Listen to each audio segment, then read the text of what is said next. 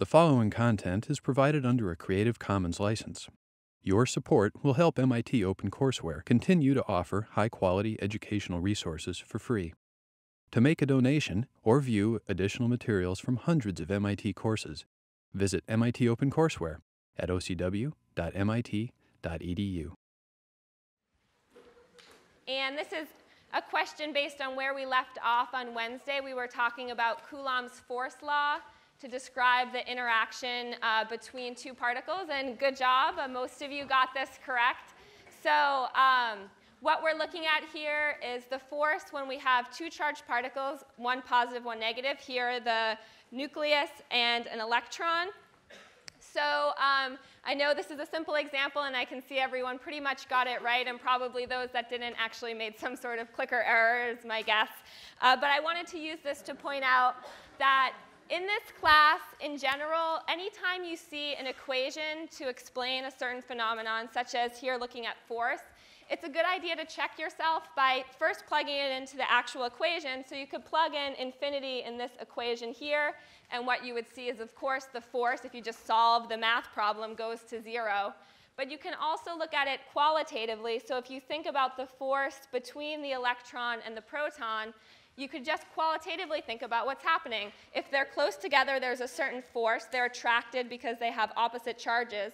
But as that gets further and further away, that force is going to get smaller and smaller, and eventually the force is going to approach 0. So it's a good kind of mental check as we go through this course to remember every time there's an equation, usually there's a very good reason for that equation, and you can go ahead and just use your qualitative knowledge. You don't have to just always stick with the math to check and justify your answers. So we can get started with today's lecture notes. And as I mentioned, we left off, and as we started back here, to describe the atom and how the atom holds together the nucleus and the electron using classical mechanics. And today we'll finish that discussion and, of course, point out actually the failure of classical mechanics to appropriately describe what's going on in an atom.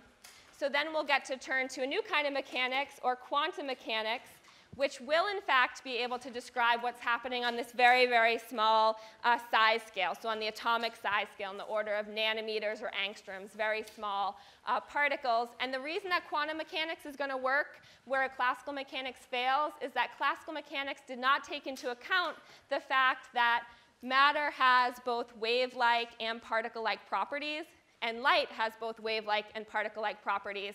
So we'll take a little bit of a step back after we introduce quantum mechanics and talk about light as a wave and the characteristic of waves, and then light as a particle. And one example of this is in the photoelectric effect. So we just talked about the force law to describe the interaction between a proton and an electron. You told me that when the distance went to infinity, the force went to 0. What happens instead when the distance goes to 0? What happens to the force? Yeah, so the force actually goes to infinity, and specifically, it goes to negative infinity. Infinity is the force when we're thinking about it in our brains. Negative infinity is when we actually plug it into the equation here. And the reason is the convention that the negative sign is just telling us the direction that the force is coming together instead of pushing apart. So we can use Coulomb's force law to think about the force between these two particles. And it does that. It tells us the force is a function of that distance.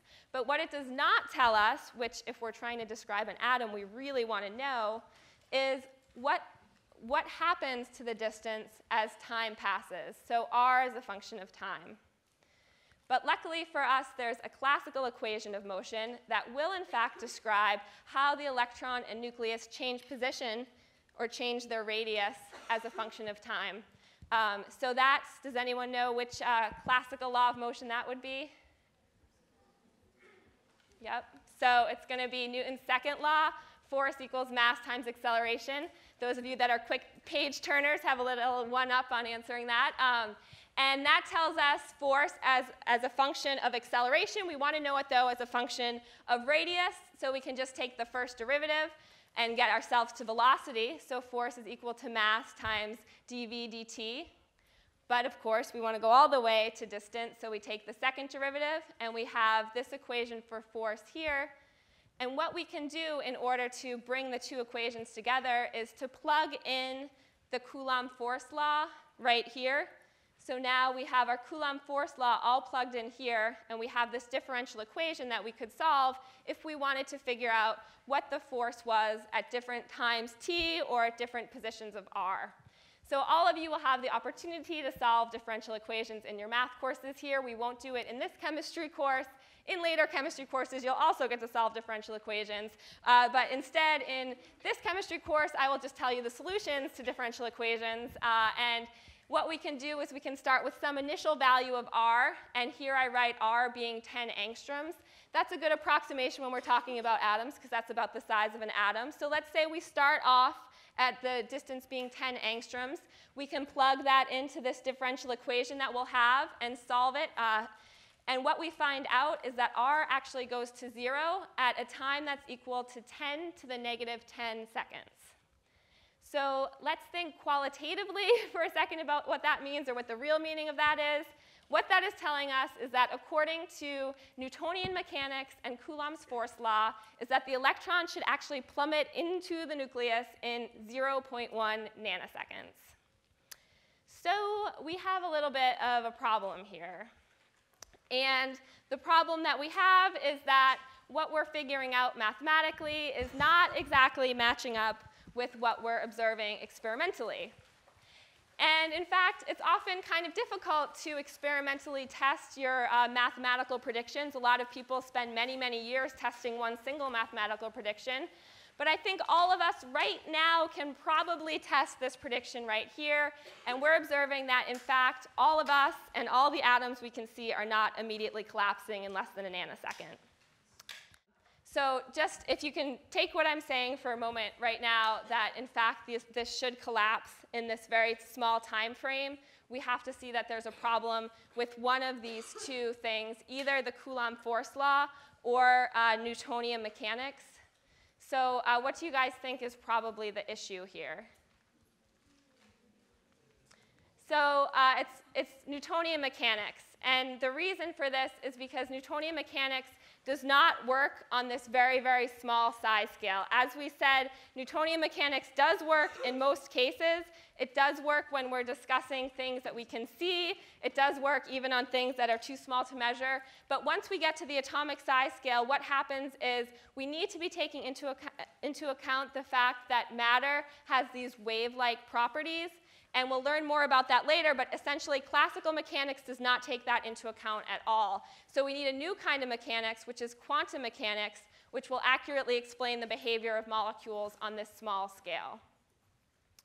So as I mentioned, the real key to quantum mechanics is that it's treating matter not just like it's a particle, which is what we were just doing, but also like it's a wave, and it treats light that way too.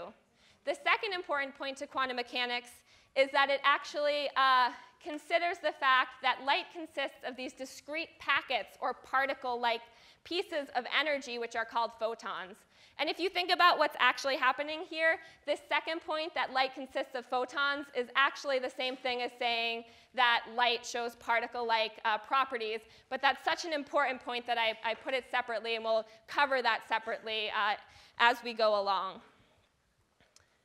So we now have this new way of thinking about how a nucleus and an electron can hang together, and this is quantum mechanics. And we can use this to come up with a new way to describe our atom and the behavior of atoms. But the problem is, before we do this, it makes sense to take a little bit of a step back and actually make sure we're all on the same page in understanding why quantum mechanics is so important and how it works, and specifically understanding what we mean when we say that light is both a particle and a wave, and that matter is both a particle and a wave. So we'll move on to this discussion of light as a wave, and we really won't pick up into going back to applying quantum mechanics to the atom until Friday, but in the meantime, we'll really get to understand the wave-particle duality of light and of matter.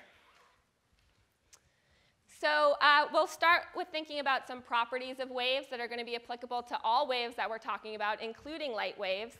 The easiest kind of waves for us to picture are ocean waves or water waves, because we can in fact see them, but they have similar properties to all waves. And those properties include that you have this periodic variation of some property. So when we're talking about water waves, the property we're discussing is just the water level. So for example, we have this average level, and then it can go high where we have the peak, or it can go very low. We can also discuss sound waves. So again, it's just the periodic variation of some property. In this case, we're talking about density. So we have high density areas and low density areas. So regardless of the type of wave that we're talking about, there's some common definitions that we want to make sure that we're all able to use. And the first is amplitude. And when we're talking about the amplitude of the wave, we're talking about the deviation from that average level. So if we define the average level as 0, you can have either a positive amplitude or a negative amplitude.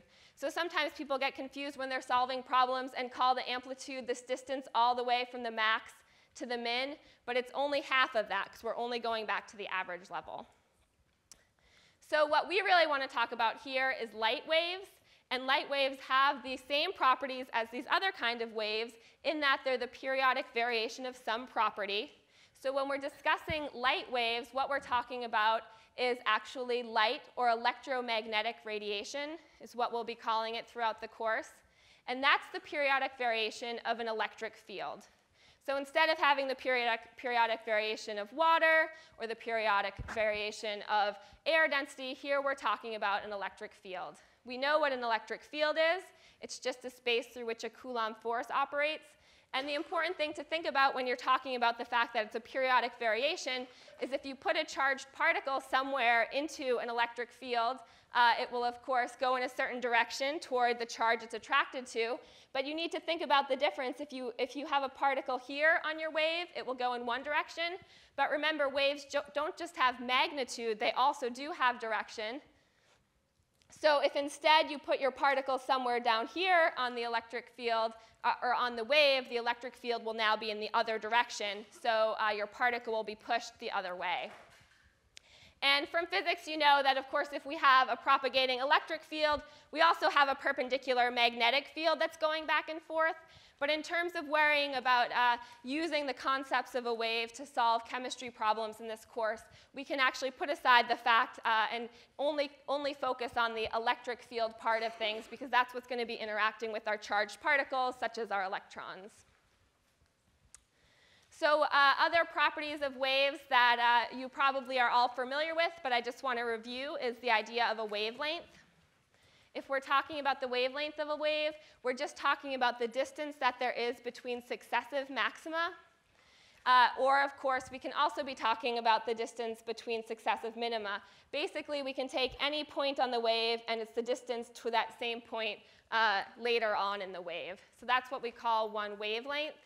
We also commonly discuss the frequency of a wave. And the frequency is just the number of cycles that that wave goes through per unit time. So by a cycle, we basically mean how many times we cycle through a complete wavelength. So if something cycles through 5 wavelengths in a single second, we would just say that the frequency of that wave is 5 per second. We can also mathematically describe what's going on here other than just graphing it. So if we want to look at the mathematical equation of a wave, we want to describe, again, as I mentioned, what we're describing is the electric field. We're not worrying about the magnetic field here. As a function of x and t, that's equal to a cosine 2 pi x over wavelength minus 2 pi nu t. And note that this is the Greek letter nu. This is not a v, where we have E, which is equal to the electric field. What is x? Yep, the position of the wave. And what about t? Yeah, so we're talking about both position and time. So what we can do if we're talking about a wave is think of it both in terms of position and time. But if we're trying to visualize this, for example, if we're actually to graph this out, the easiest thing to do is keep one of these two variables constant, either the x or the t, and then just consider the other variable. So for example, if we're to hold the time constant, this makes it a lot simpler of an equation, because what we can end up doing is actually crossing out this whole term here. So what we're left with is just that the electric field as a function of distance is a times cosine of the argument there, which is now just 2 pi x over wavelength. So what we want to be able to do, either when we're looking at the graph or looking at the equation up there, is to think about different properties of the wave. For example, to think about at what point do we have the wave where it's at its maximum amplitude. So if we think about that, we need to have a point where we're making this argument of the cosine such that the cosine is going to all be equal to 1, so all we're left with is that a term. So we can do that basically any time that we have an integral variable that is either 0 or an integer variable of the wavelength. So for example, negative wavelength or positive wavelength or 2 times the wavelength, because that lets us cross out the term with the wavelength here, and we're left with some integer multiple of just pi. So that's sort of the mathematically how we get to A, but we can also just look at the graph here, because every time we go one wavelength, we can see that we're back at a maximum. So I mentioned we should be able to figure out where the maximum amplitude is. You should also, just looking at an equation, immediately be able to figure out what that maximum amplitude is in terms of the height of it just by looking at that A term here. We should also be able to know the intensity of any light wave, because intensity is just the amplitude squared. So we should immediately be able to know how bright or how intense a light is just looking at the wave equation or just by looking at a graph. We can also do a similar thing, and I'll keep my distance from the board, but we can instead be holding x constant, for example, putting x to be equal to 0, and then all we're doing is considering the electric field as a function of t. So in this case, we're crossing out the first term there, and we're left with amplitude times the cosine of 2 pi nu times t. And of course, we can do the same thing again. We can think about when the amplitude is going to be at its maximum, and it's going to be any time cosine of this term now is equal to 1. So that will be at, for example, negative 1 over nu, or 0, or 1 over nu. And again, we can just look at our graph to figure that out. That's exactly where we're at a maximum. So 1 over nu is another term we use, and we call it the period of a wave. And the period is just the inverse of the frequency. And if we think about frequency, that's number of cycles per unit time. So for example, number of cycles per second, whereas the period is how much time it takes for one cycle to occur. And when we talk about units of frequency, in almost every case, you'll be talking about number of cycles per second. So you can just write inverse seconds. The cycle part is assumed. But you'll also frequently see it called hertz, so Hz here. So if you're talking about 5 cycles per second, you can write 5 per second, or you can write 5 hertz. The one thing you want to keep in mind, though, is that hertz does not actually mean inverse seconds. It means cycles per second. So if you're talking about a car going so many meters per second, you can't say it's going meter hertz. You have to say meters per second. So this really just means for frequency. It's a frequency label. All right, so since we have these terms defined, we know the frequency and the wavelength. It turns out we can also think about the speed of the wave, and specifically of a light wave. And speed is just equal to the distance that's traveled divided by the time elapsed. And because we've defined these terms, we have ways to describe these things. So we can describe the distance that's traveled. It's just a wavelength here.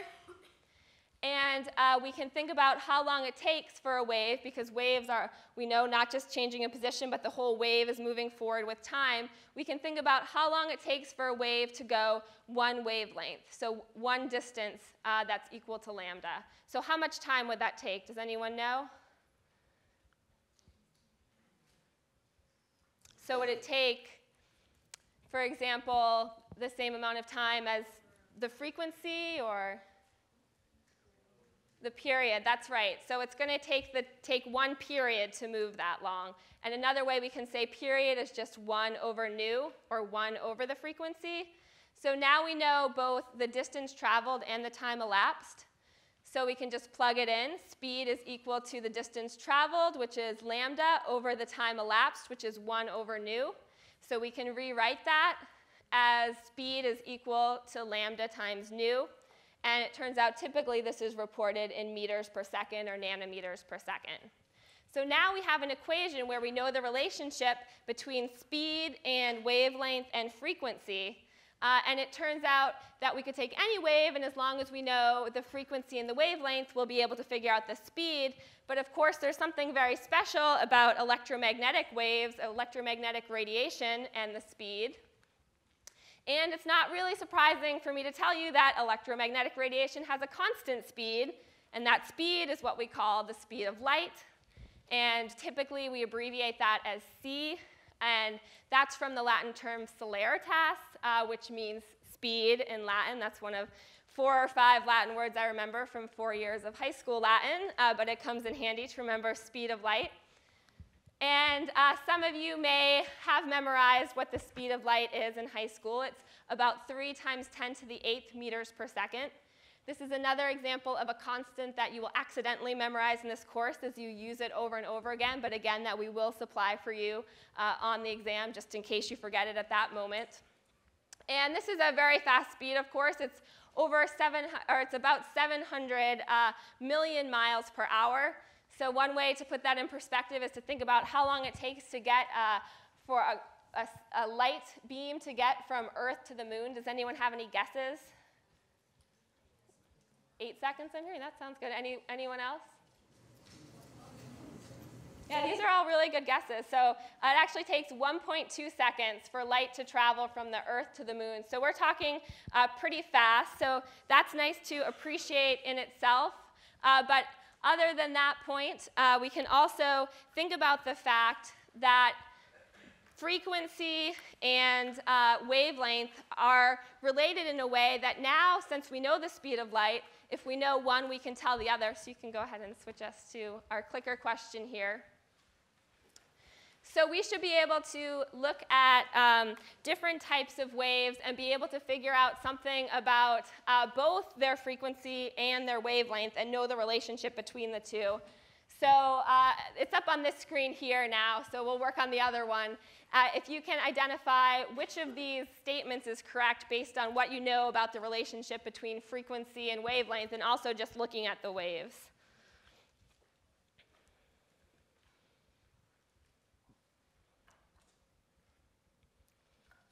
All right, so let's give 10 more seconds on that.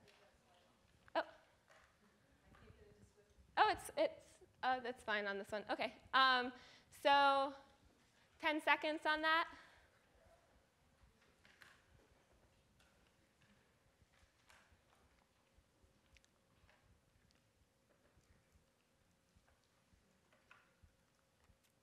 All right, so good job. So most people could recognize that light wave A has the shorter wavelength. We can see that just by looking at the graph itself. We can see certainly this is shorter from maxima to maxima. This one we can't even see the next maxima, so it's much longer.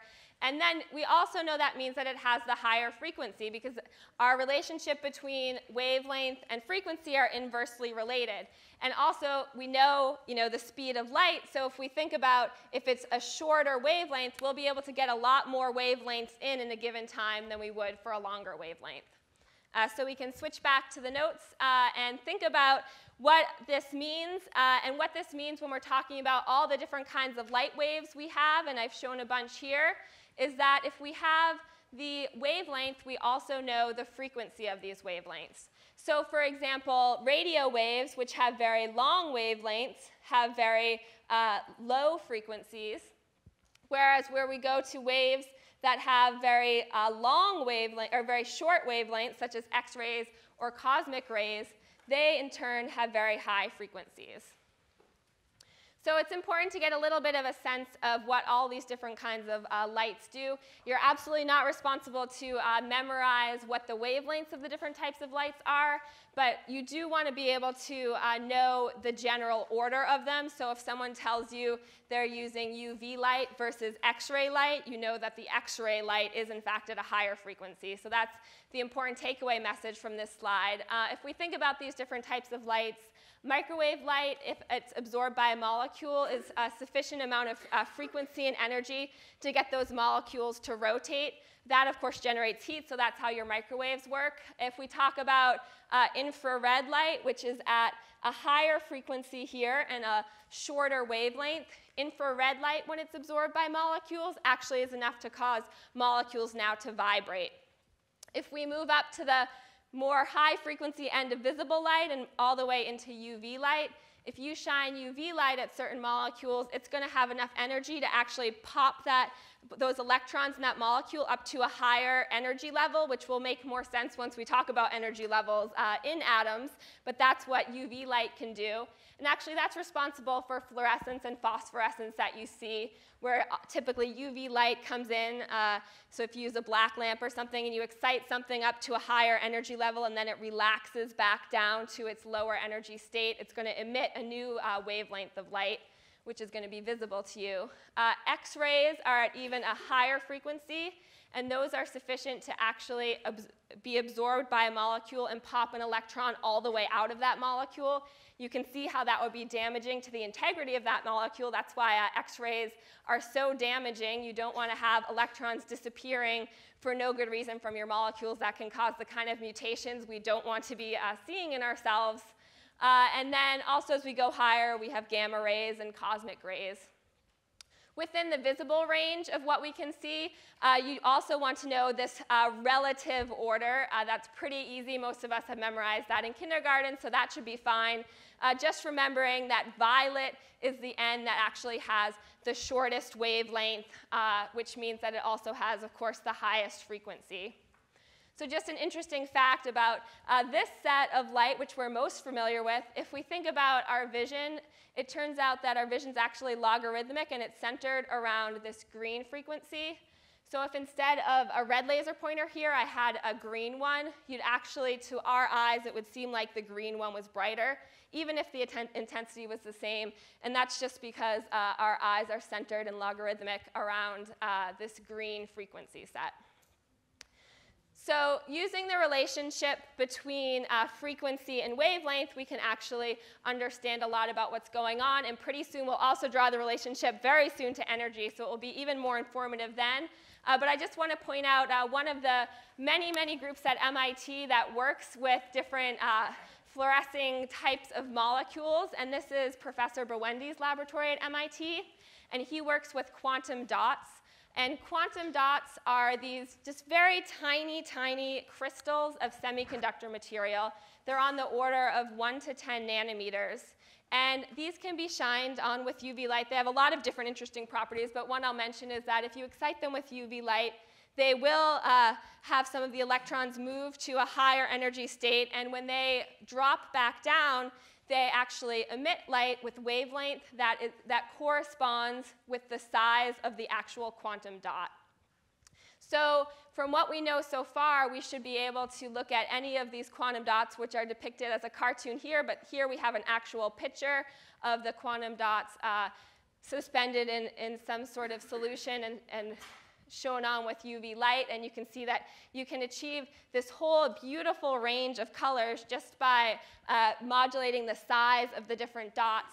And we should be able to know if we're looking at a red dot, is a red dot, it's going to have a longer wavelength. So is this a higher or lower frequency? Yeah, and similarly, if someone tells us that their dot is blue shifted, that should automatically in our heads tell us, oh, it's shifted to a higher frequency. And these dots are really interesting in that you can, I'm sure, by looking at this picture, already imagine just a whole slew of different biological or sensing applications that you could think of. For example, if you were trying to study different protein interactions, you could think about labeling them with different colored dots, or there's also a bunch of different fluorescent techniques that you could apply using these dots. Or you could think of in vivo sensing, how useful these could be if you could think of a way to get them into your body without being too toxic, for example. These are all things that the Bawendi group is working on. What they are real experts in is synthesizing many different kinds of these dots, and they have a synthetic scheme that's used by research groups around the world. The Bawendi group also collaborates with people both at different schools and at MIT. One example on some of their biochemistry applications is with another professor at MIT, Alice Ting, and her lab. So really, what I want to point out here is as we get more into describing quantum mechanics, these quantum dots are one really good example where a lot of the properties of quantum mechanics apply directly. So if you're interested, I put the Bawendi Lab research website onto your notes. And also, Professor Bawendi recently did an interview with the Tech. Did anyone see that interview in the paper? So 3 or 4. A few of you read the paper last week. So you can either pick up an old issue, or I put the link on the website too. And that's not just about his research, it's also about some of his memories as a student and advice to all of you. So it's interesting to read and get to know some of these professors at MIT a little bit better. So one property that was important we talked about with waves is the relationship between frequency and wavelength. Another very important property of waves, that's true of all waves, is that you can have superposition or interference between two waves. So if we're looking at waves and they're in phase, and when I talk about in phase, what I mean is that they're lined up so that the maxima are in the same position and the minima are in the same position, what we can have is something called constructive interference. And all we mean by constructive interference is that literally those two waves add together, such as the maxima are now twice as high and the minima are now twice as low. So you can also imagine a situation where instead of being perfectly lined up, now we have the minima being lined up with the maxima here. So if we switch over to a clicker question, maybe on this screen. Okay. Can it be done up there to switch? No, I can switch it, but... Okay. Thanks. Here we go. So we're still settling in with the renovations here in this room. So why don't you all go ahead and tell me what happens if you combine these two waves, which are now out of phase. So let's...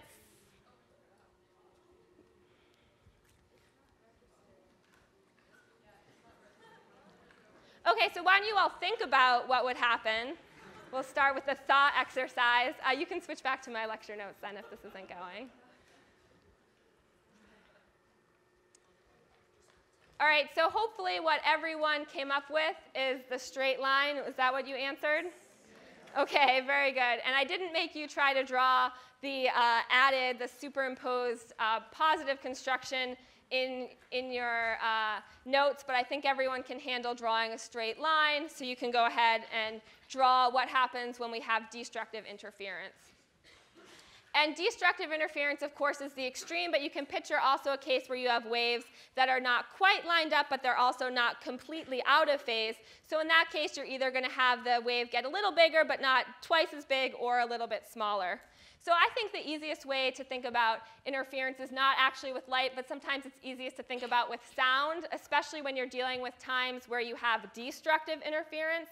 Has anyone here ever been in a concert hall where they feel like they're kind of in a dead spot, or you don't quite hear as well, and if you move down just 2 seats, all of a sudden it's just blasting at you? Hopefully not in this room.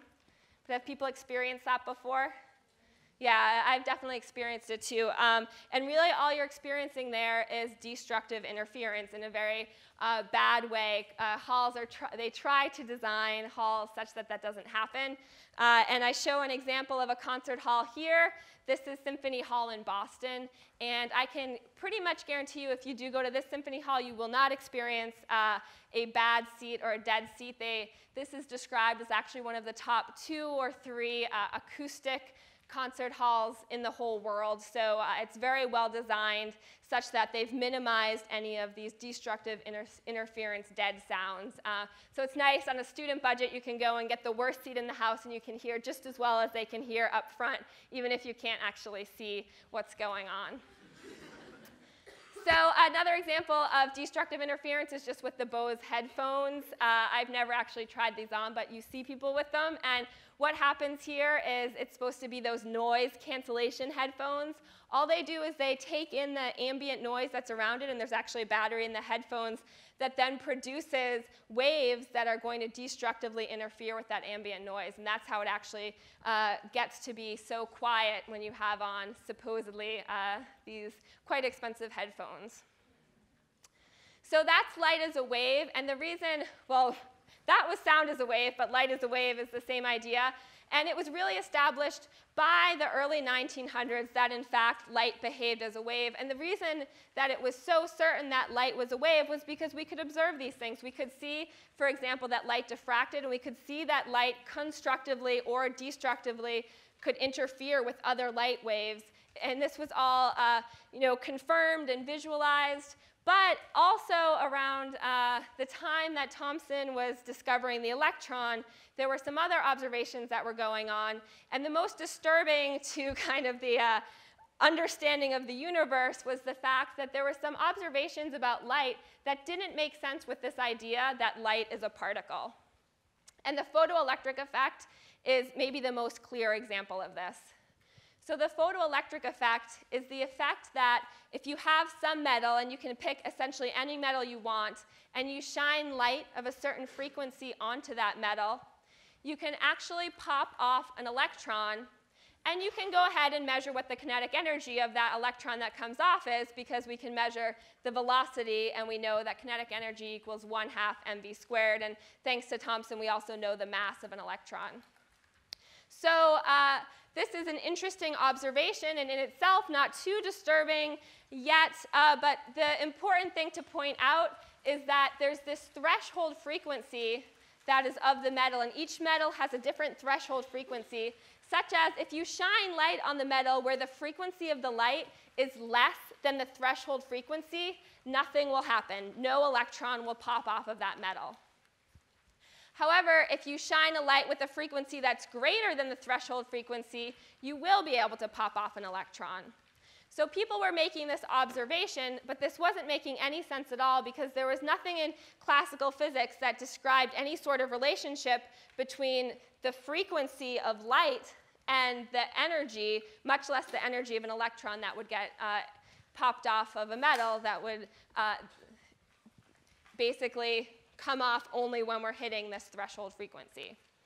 So what they could do was actually graph what was happening here, so we can also graph what was happening. And what they found was that if we were at any point below the threshold frequency, and we were counting the numbers of electrons that were popping off of our metal, we weren't seeing anything at all. But if you go up to the threshold frequency, suddenly you see that there's some number of electrons that comes off, and amazingly, the number of electrons actually had no relationship at all to the frequency of the light. And this didn't make a lot of sense to people at the time, because they thought that the frequency should be related to the number of electrons that are coming off, because you have more frequency coming in, you'd expect more electrons that are coming off. This wasn't what people were seeing. So what they decided to do was just study absolutely everything they could about the photoelectric effect, and hope at some point someone would piece something together that could explain what's going on or shed some light on this effect. So one thing they did, because it was so easy to measure kinetic energy of electrons, is plot the frequency of the light against the kinetic energy of the electron that's coming off here. And in your notes and on these slides here, just for your reference, I'm just pointing out what's going to be predicted from classical physics. You're not responsible for that, and we won't really discuss it, but it just gives you the contrast of the surprise that comes up when people make these observations. And the first observation was that the frequency of the light had a linear relationship to the kinetic energy of the electrons that are ejected here. This made no sense at all to people, and again, they saw this effect where if you were below that threshold frequency, you saw nothing at all. So that was frequency with kinetic energy. The next thing that they wanted to look at was the actual intensity of the light, and see what the relationship of intensity to kinetic energy is. So what we would expect is that there is a relationship between intensity and kinetic energy, because it was understood that however intense the light was, if you had a more intense light, it was a higher energy light beam. So that should mean that the energy that's transferred to the electron should be greater, but that's not what you saw at all. And what you saw is that if you kept the frequency constant, there was absolutely no change in the kinetic energy of the electrons, no matter how high up you had the intensity of the light go. You could keep increasing the intensity, and nothing was going to happen. So we could also plot the number of electrons that are ejected as a relationship to the intensity. So that was yet another experiment they could do. And this is what they had expected, that there would be no relationship. But instead, here they saw that there was a linear relationship, not to the intensity and the kinetic energy of the electrons, but to the intensity and the number of electrons. So none of these observations made sense to any scientists at the time, and really all of these observations were made and somewhat put aside for several years before someone that could kind of process everything that was going on at once came along.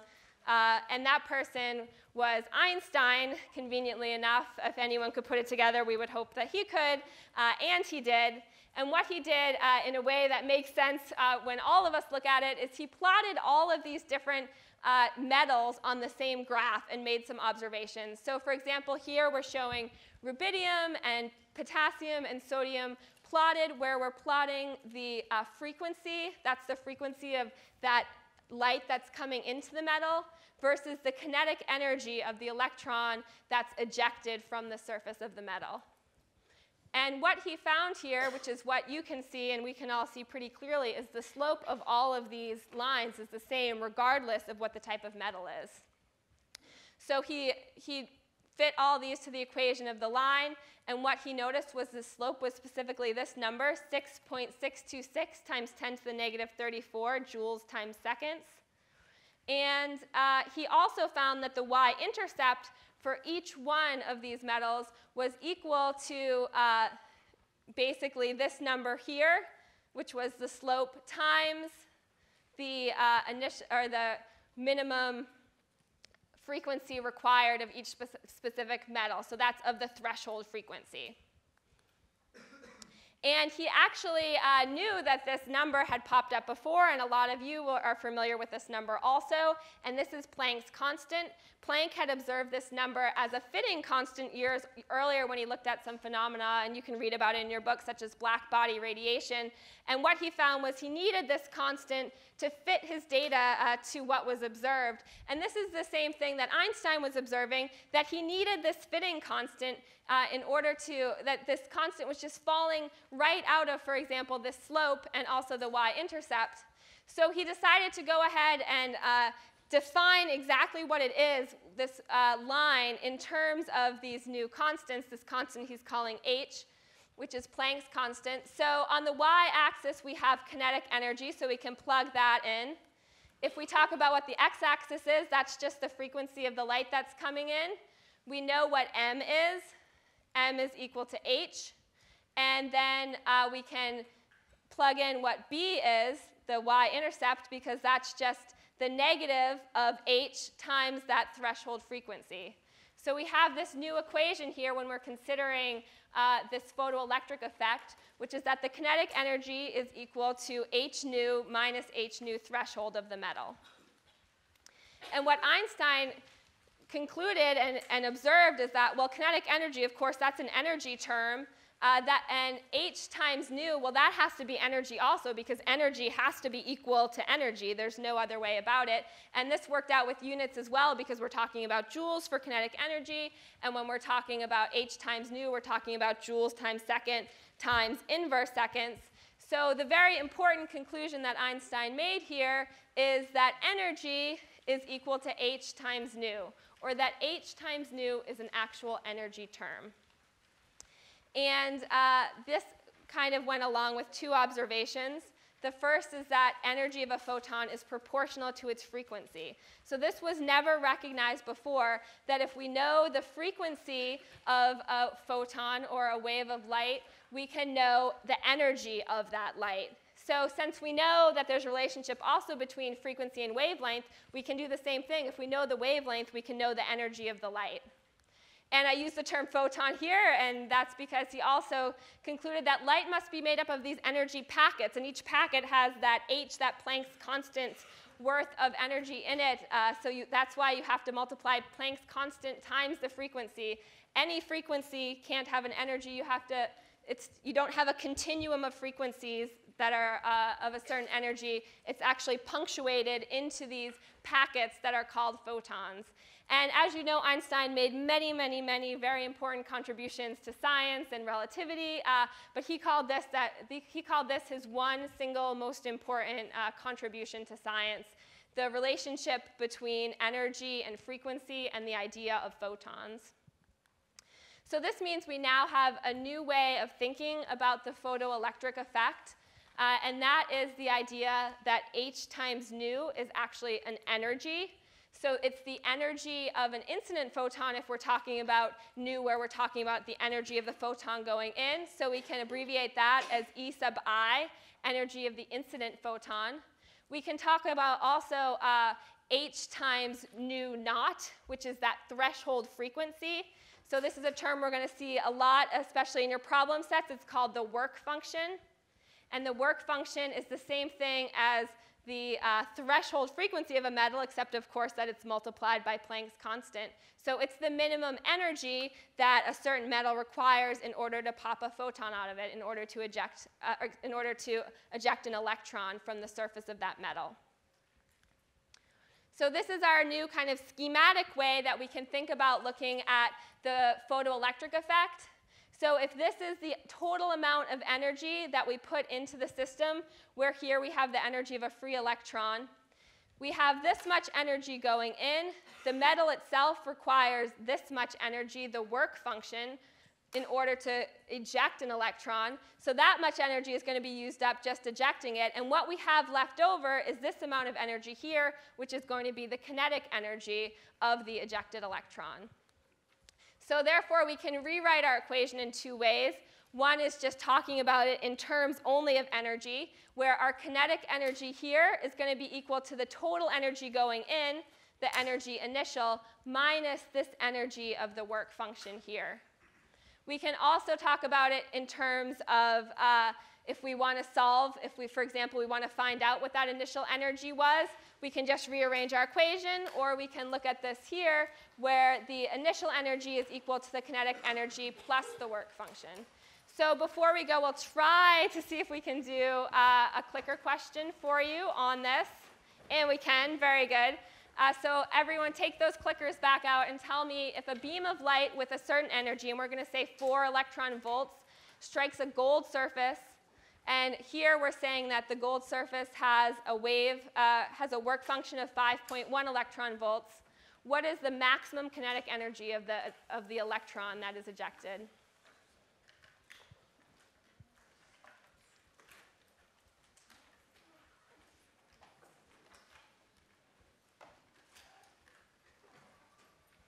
So why don't you go ahead and take 10 seconds on that.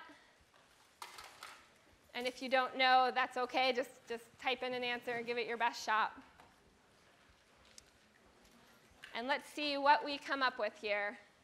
All right, so it looks like some of you were tricked, but many of you were not. So no electrons will be ejected. The reason for that is because this is the minimum amount of energy. Hold off a sec on the packing up, so in case someone doesn't understand, this is the minimum amount of energy that's required from the energy going in order to eject an electron. So if the incident energy is less than the energy that's required, absolutely nothing will happen. That's the same thing we were talking about with threshold frequency. All right, now you can pack up, and we'll see you on Wednesday.